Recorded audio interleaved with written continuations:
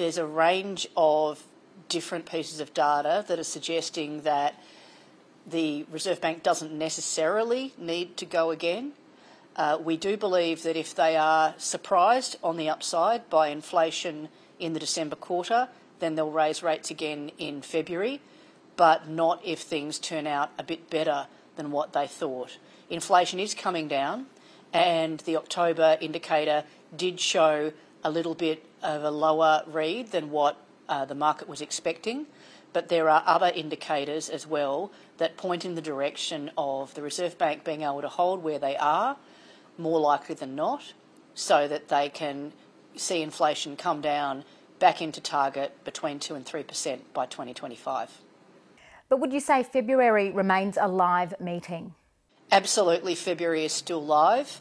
They'll be looking to the national accounts, which come later this week. They'll be looking to the reads in the November monthly and December quarterly CPI and what happens with the labour market, as well as domestic spending. There's a number of things they'll be looking at. February is absolutely live, and if they see inflation coming down more slowly than they'd like, they will act. But if they see inflation coming down at least as quickly as they had hoped, then they can probably hold where they are. RBA Governor Michelle Bullock has described Australia's inflation problem now as largely homegrown. How would you describe the scale and challenge of Australia's inflation issue? Well, that's absolutely right, that domestic pressures are what's feeding into a lot of the inflation now. That's why we are seeing services inflation high, but it has also peaked. And on top of the declining inflation in goods prices coming from the rest of the world, that's why inflation has already come down a fair way and will continue to do so. So while what she's saying is factually correct, we need to keep in context that we are seeing inflation falling from here. What do you make of the Governor's communication style? Is she telling it like it is, or is she, as some headlines have suggested, disconnected with the experience of ordinary Australians? Well, I think it's important to always look at what people have actually said, not what they've been reported to have said.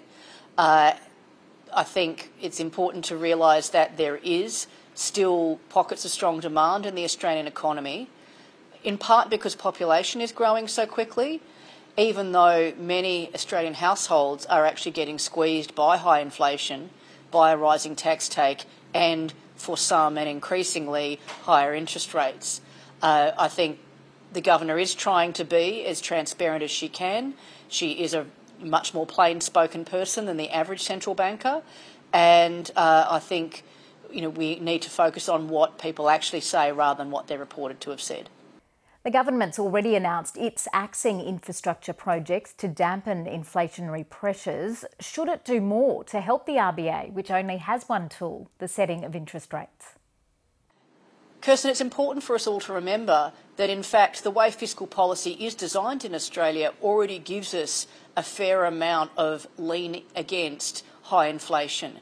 In Australia, we don't have indexed tax brackets, so a rising tax take is actually part of the macroeconomic policy response to high inflation. That is sucking income out of Australian households, which is, while it's painful, is actually working in the same direction as monetary policy. There's a real sense in which fiscal policy is working hand in glove with monetary policy at the moment in a way that doesn't happen in countries like the US and Canada, where tax brackets are indexed for inflation.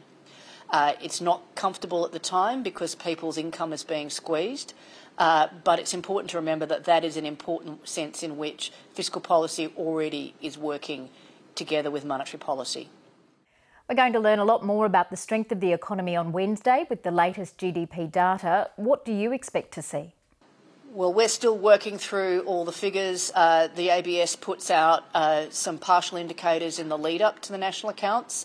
It's still looking like domestic demand in Australia is in the slow lane, that we're going to see quite slow growth, particularly relative to population growth, and that we'll see a decline in hours worked, which means that some of the concerns around productivity will reverse out in what are very noisy figures.